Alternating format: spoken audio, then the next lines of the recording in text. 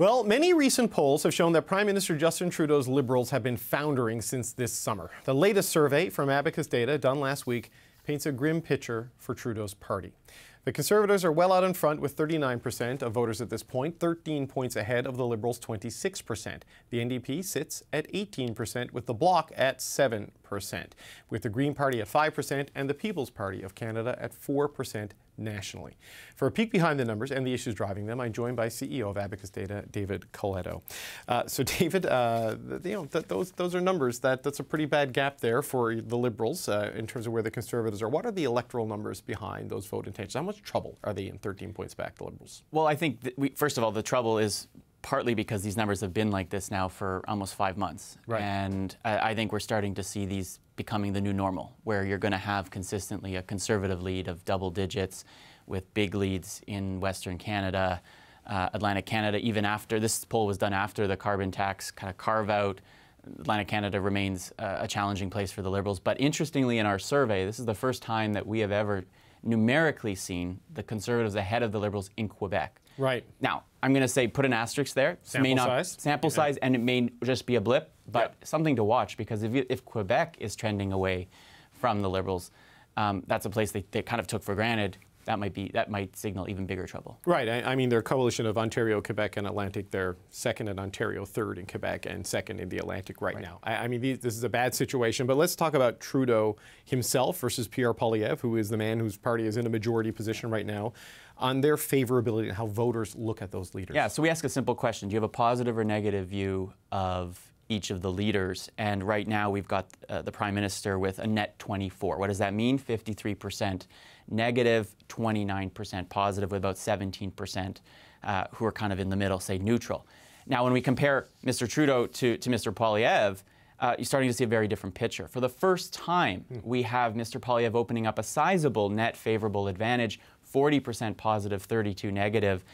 This is the highest positive we've had for Mr. Poilievre. It's probably the largest positive gap that any Conservative leader has had. I think you got to go back to probably early days of Stephen Harper, which signals two things. One is very unpopular Prime Minister up against an increasingly liked and popular Conservative leader. So when you look at this, 13 points behind in the top line numbers, with the Conservatives in a majority territory based on historic voting outcomes, trailing in the three key battlegrounds and probably in British Columbia as well, I'm sure. Yeah. And those leadership numbers, I mean, is there a path back here for the Liberals? I know we're 2 years away from an election, a lot of people potentially, and a lot of people haven't totally made up their mind. But what does a path back look like for them with these underlying challenges? Well, we tried to actually find that out. So we asked people who said, I'm not supporting the Liberals right now, or I'm undecided. Is there still a chance you might do that, or are you completely shutting the door to the Liberals? And about 1 in 3 of those non-Liberal supporters do say there's still a chance I could vote for the party. 2 out of 3 of those who say they voted for the party in 2021 say there's still a chance. So there is a chance.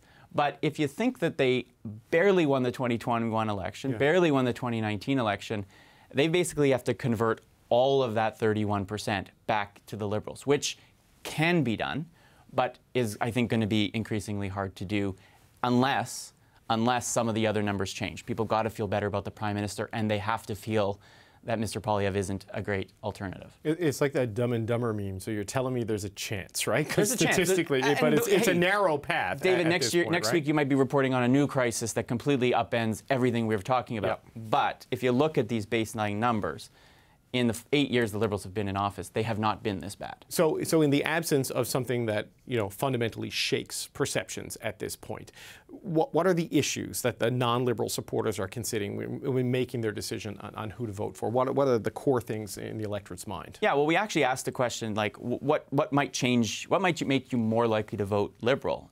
One of them, a third of past Liberal supporters, said, well, if Justin Trudeau wasn't the Liberal leader, I might be willing to consider him. That's you know, plus 20 in terms of its net impact. Economic effects, if the economy starts to improve, maybe if mortgage interest rates start to drop, you can see there, significant portion of people might move over to the Liberals. And there's still, to your point about people not being completely sort of baked into their view, what if it became clear that the Pierre Poilievre and the Conservatives could win the election? Or what if you became uncomfortable with Pierre Poilievre?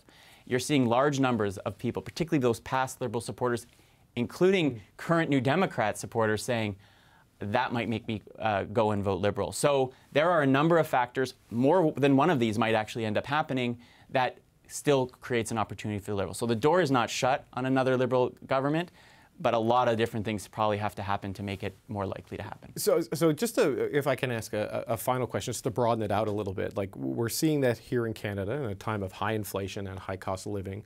We're seeing it in the United States too, where Joe Biden is underwater in some key swing states, seeing it in the United Kingdom.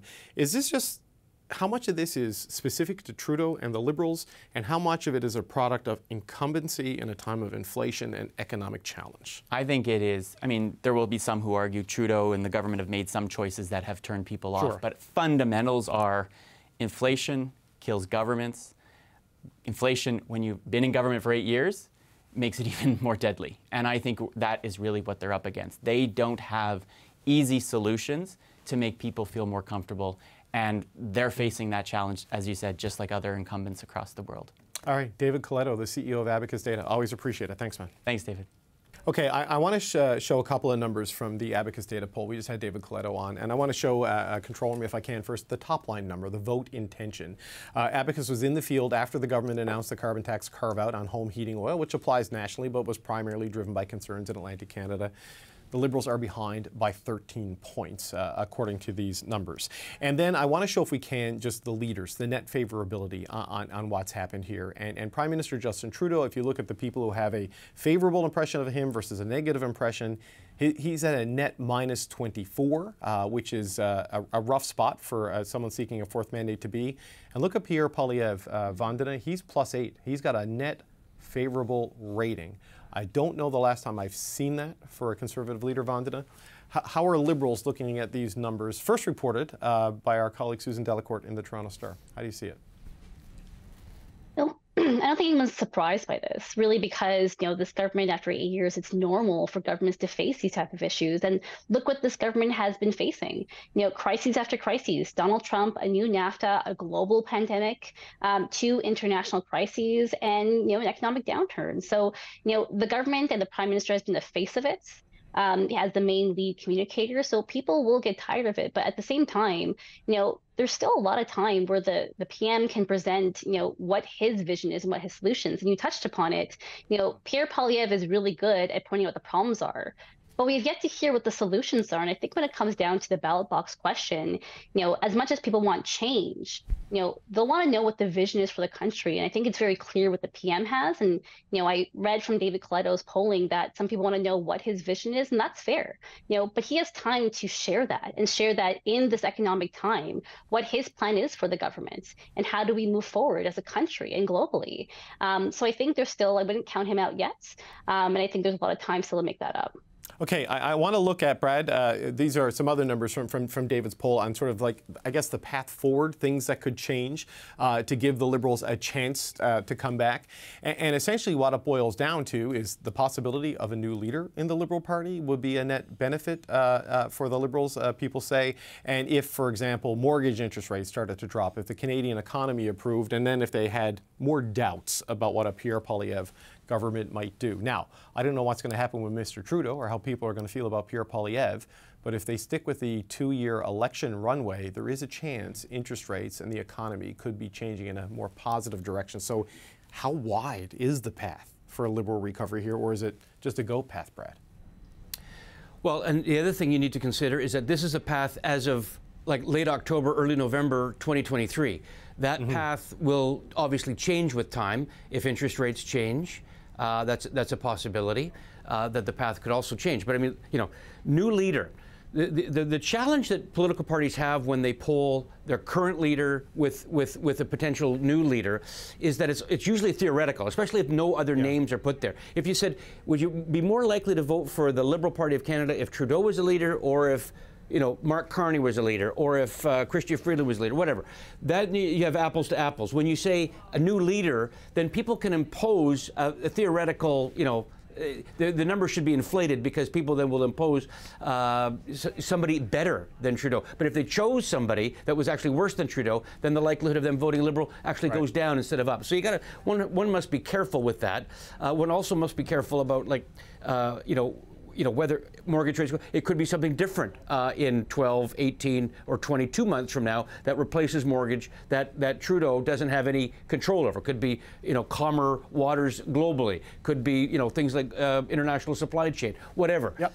These things, none of which Trudeau is in charge of. The real thing, though, if you take a look at some of these other tables in Coletto's poll, are things like people that even voted Liberal last time are tired of him, don't believe he's got a vision for the country, not in it anymore, doesn't have that fight or passion. Those are things that he does have control over. And so, last week we were talking about Percy Down, the senator, saying he should take a walk in the snow in Feb.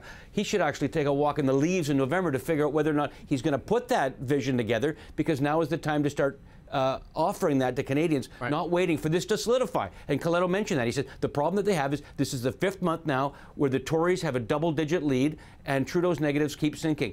The time to turn it around is not in 24 months, it's actually now. Right, and look, and everybody at home saying, oh, you're overreacting to a poll 2 years out. Yes, it's potentially 2 years before an election, but this is the reality in the here and now. And Rob, this is the period in which they have to make some decisions, whether they make a change as a Liberal government or whether they just change their policy and approach and their communication strategy and all of that. Where do you see it? And I can guarantee you, David, that Mr. Coletto isn't the only one polling. I can guarantee you that there are people in the Liberal Party who are polling night after night after night to find out if the Prime Minister is a drag or a potential help to his party. If he's the guy like Stephen Harper who can't win, but might leave the party in very good shape in terms of number of seats and money in the bank after an election. That work is probably being done, and I imagine that the Prime Minister will make his decision as to whether he really stays or goes based on what that research is, although guys in this position are often very stubborn about hanging on to the job. But I think that Brad is absolutely right. If he's going to, even if he's going to go, he's got to get in the game. It just doesn't look like he's in the game. The game is now being controlled by Pierre Poilievre. And the Liberals have to decide what they're going to do before a budget, during a budget. Their time is running out. The campaign, if we're going into the 4th year of a Liberal mandate, the campaign really begins next year. Yeah, and as Brad says, a lot of global factors can change, and they're outside of Justin Trudeau's control, though I watch Question Period every day, and apparently it's all him. But, Lisa, one of the things you talk to Liberals about in terms of whether he should stay and what he should do, a lot of people point to his capacity as a campaigner, and Justin Trudeau is incredible on the campaign trail, like to sustain the energy and pace for 5-6 weeks that he does. And they feel he could go up against a guy like Poilievre, who may be the first Conservative leader to sort of match that energy and tenacity. And if it's not Trudeau, who the heck can go up against him for 5-6 weeks in that sort of an arena? All I know is that when he put the numbers up, 39, 26, 18, 5, that's the 2012 majority with the Conservatives. Like, if I saw those numbers in southwestern Ontario, I'd be ecstatic, because the splitting between the Liberal and the NDP, so it may not be as much about trying to make sure that they downgrade Pierre. They're going to have to start separating from their coalition partner a little bit more and have to pivot and say, if you want to stop Pierre, you got to go with me. And that's really what the play is going to have to be in the ridings in Ontario. I thought we agreed that after today it's the Conservative NDP coalition. I'm just kidding. Vanya, just give you the last word on this, because we've got to say goodbye after this. I mean, what do you think the Liberals can do? What do you think they will do? I think they're going to focus still on affordability and on the key messages that people are focused on in terms of, their day-to-day life. I think also you're going to see the PM engaging with people more, and, you said it yourself, like, he is the best campaigner. He can outpace anyone. He can go from a Mandir to a Diwali event to a senior's home, et cetera, and get energy from people, and people can feed off that energy. So I think you're going to see that. You're going to see them, reset a bit more. The problem is they keep getting these crises. But I think what you're seeing, that despite the crises happening, you're seeing them still focus on things like affordability. And you're going to see that in the long run, I don't think the Liberals are, they're not naive to what's happening, and they're going to be focused on winning the next election. Okay, gang, we covered a lot of ground, but we're out of time. I want to thank you all. Thanks to the Power Panel, Rob Russo, Lisa Raitt, Vandana Cotter, and Brad Levine.